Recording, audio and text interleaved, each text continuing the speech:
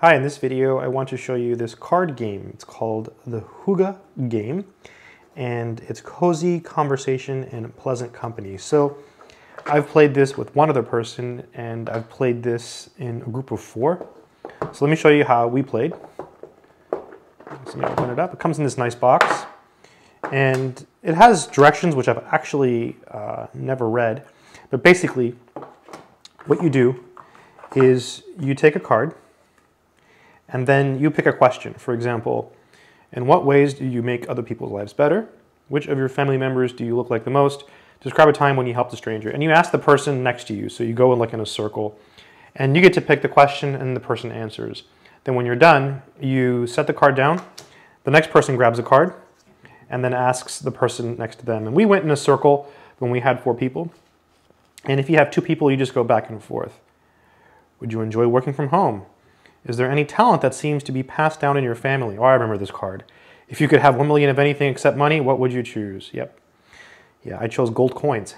So let's mix it up a little bit because I've seen a lot of these. So let's make it more fun here. Let's see. Here we go. What is your favorite guilty pleasure? If you could spend a whole day with any person, who would it be? What is the one consistent factor linking your friends, despite how different they may be in other ways? So you see, it's a really fun game that sparks conversation.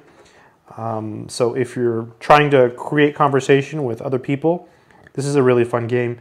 And even if you know the person really well, this is really fun because these are questions that you wouldn't normally think of asking.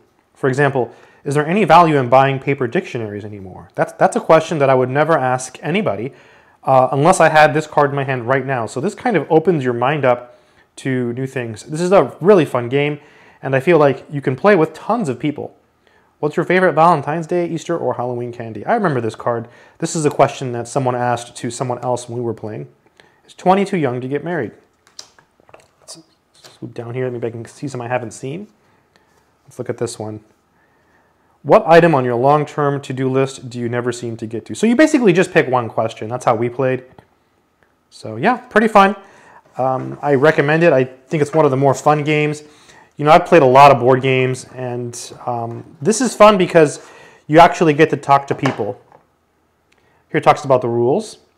It's a concept all about enjoying a nice and cozy time in good company, right? The focus means there are no winners and no losers, right? You can't really win. The goal is to simply make it as hygge as possible, and everybody wins. Yeah, use them as you see fit. Right, that's what we did. Ask in any order. The classic way is to have one person read all the questions on a card to the person to their left, who answers them one at a time. That's how we played it. Then that person draws the next card and reads the questions to the person on their left. Yeah, that's exactly how we played it. Another option is to have one person read all the questions on a card aloud, one question at a time, with everyone in the room taking turns answering each question. That sounds like fun. The next person reads the questions on the next card, and so on.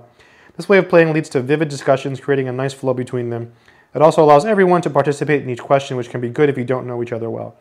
Yeah, we haven't played it that well, that way. We played it the first way here. For me, part of the excitement of the game is asking the question and answering the question. So I prefer the first method. Or play in a more unstructured way, with players asking questions at random, depending on the question that strikes them as the most interesting. With over 300 questions, there's no need to ask every single one. Yeah, if any questions don't work well for the group, just skip them and move on to the next one. Yeah, very nice. And if you're playing with people you might get a question, and you might say, oh, well, I already know that. Like, for example, here, what item on your long-term to-do list do you never seem to get to? So if you're playing with someone you know, that's something you might already know, so it might not be an interesting question. Instead, you might go to the second question. Are you glad to be living in the modern day and age, or do you wish to live during a past era? So, kind of interesting. The last one's interesting, too. Let's read this.